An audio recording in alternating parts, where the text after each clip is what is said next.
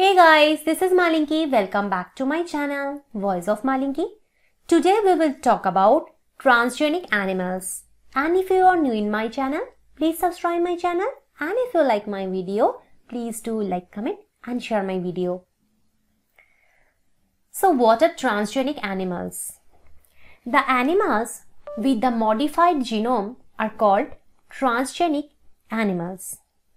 Suppose you have a cow 1. You want it to make more protein enriched milk. And suppose your friend has another cow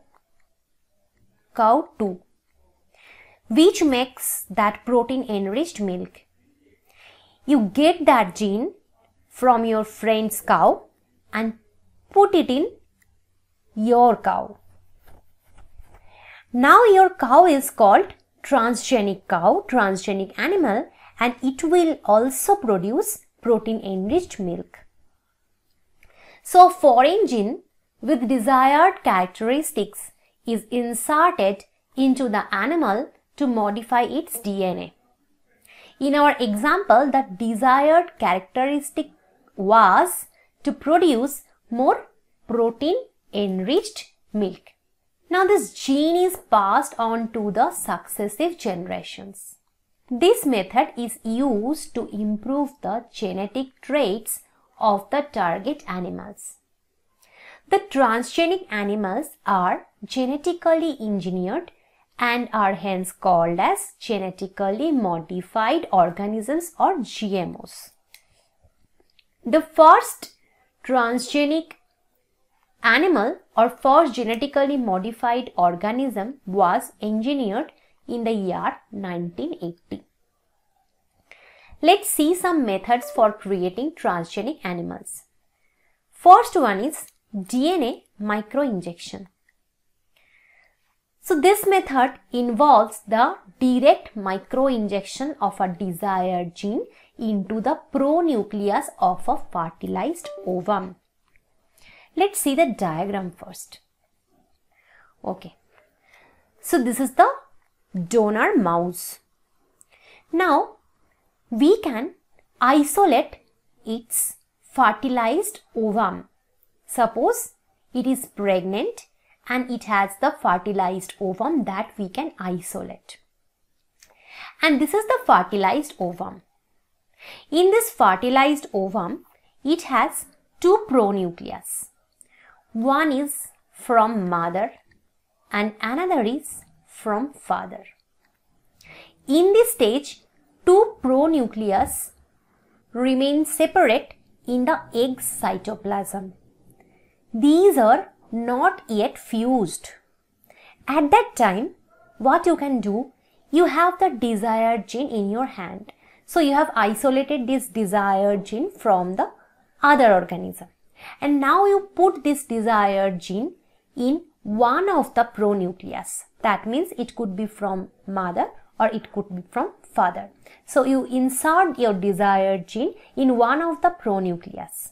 And how you can inject it? You can inject it by using microinjection method. So now your fertilized ovum contains the desired gene. So you can transfer this embryo to the recipient mouse. Okay.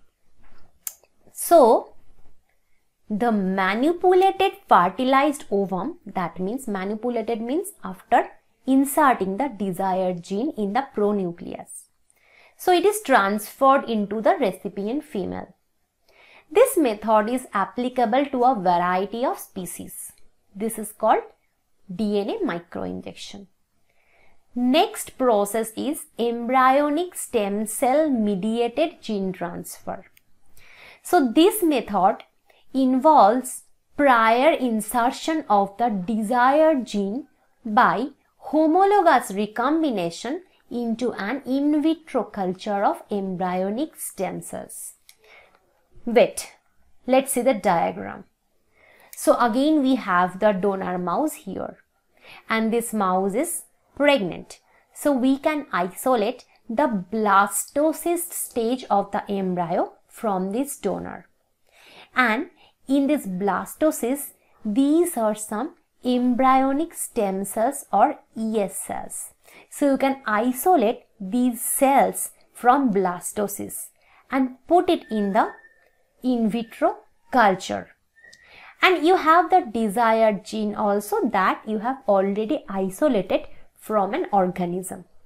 Now you mix this desired gene with the embryonic stem cells in this in vitro culture. So your desired gene is now injected in the embryonic stem cells. Then you insert them back in the blastocyst. So you inject this modified embryonic stem cells into the blastocyst, where in the inner cell mass.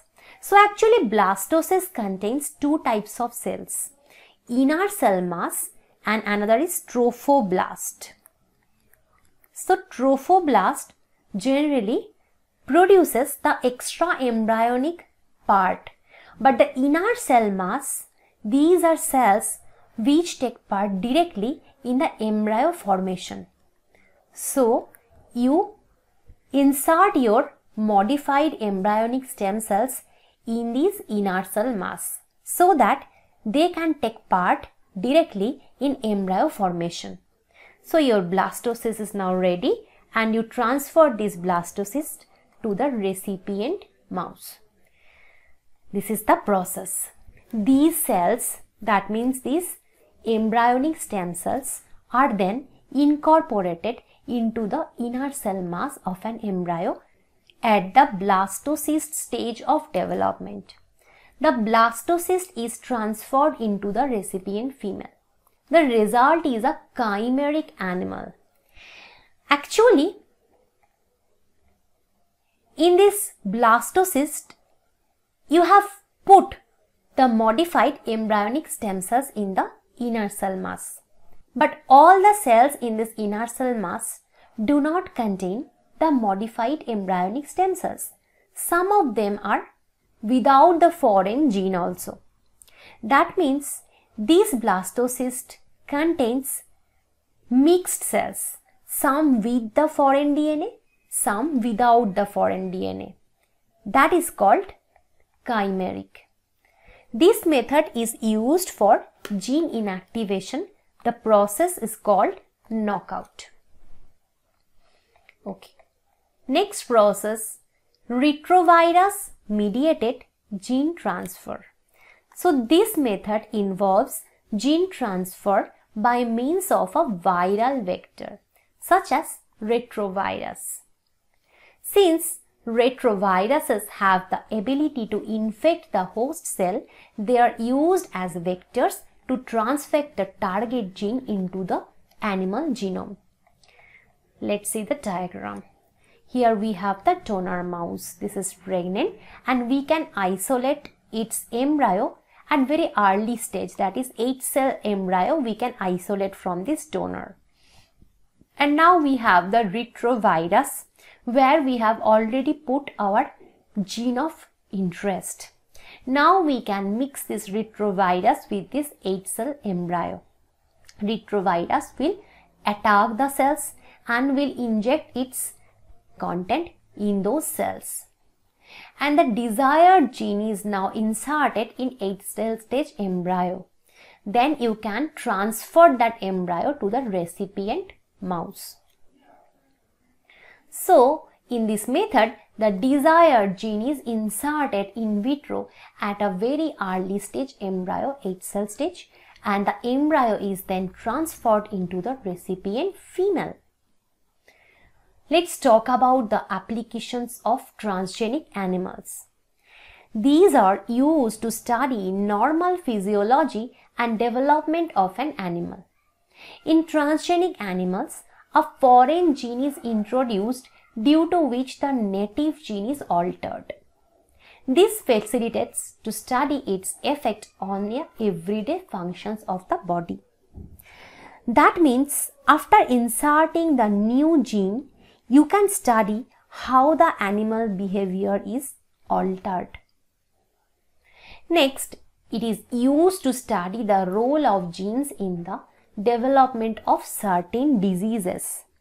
So in this case, you can insert a disease-causing gene in an animal. Later, you may determine how that gene causes the disease. Okay. It is used in research for the development of medicines. For example, transgenic models are already prepared for diseases such as Alzheimer's and cancer. This is used to obtain nutritional supplements. So the first transgenic cow was Rosie. We have made it in 1997. Rosie produced milk containing human protein 2.4 gram per liter.